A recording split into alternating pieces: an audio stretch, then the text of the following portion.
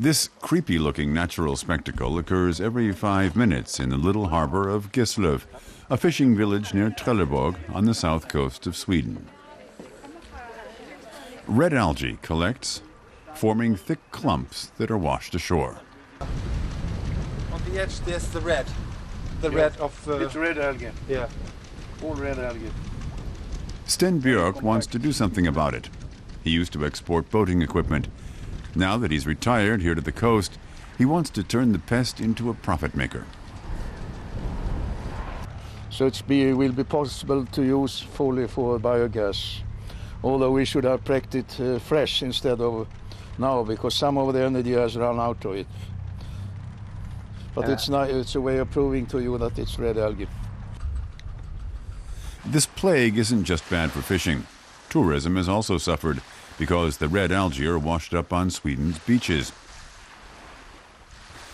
They make the water murky, not exactly an inviting prospect for swimmers. Like here, for example, on a stretch of beach west of Trelleborg. Even taking a walk can be a pretty unpleasant experience. The period is from middle of July until end of October something. Mm-hmm. And during that period, as long as it's still growing and coming in, we can collect it. Mm-hmm. And then there's a stuff period during winter time until next summer. Trelleborg is a major terminal for the big Baltic Sea ferries. That makes it a major producer of pollution and of nourishment for the red algae. Sten Björk has now persuaded the liners to dispose of their garbage on land. It's a phenomenon that interests oceanographers all over the world. At a conference at the end of September, they learned that the entire Baltic Sea is in danger of biological collapse.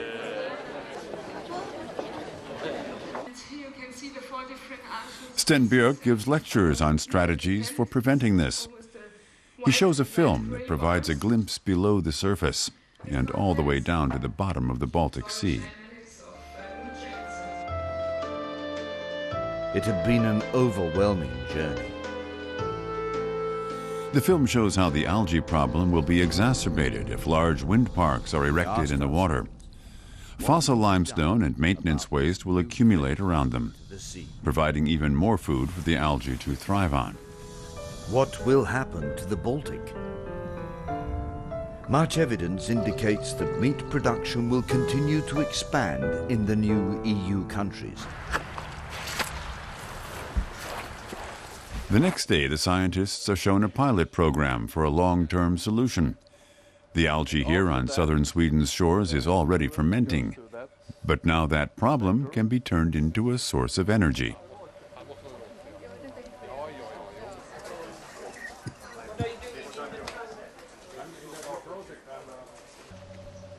Close by are the tanks of an old sewage treatment plant.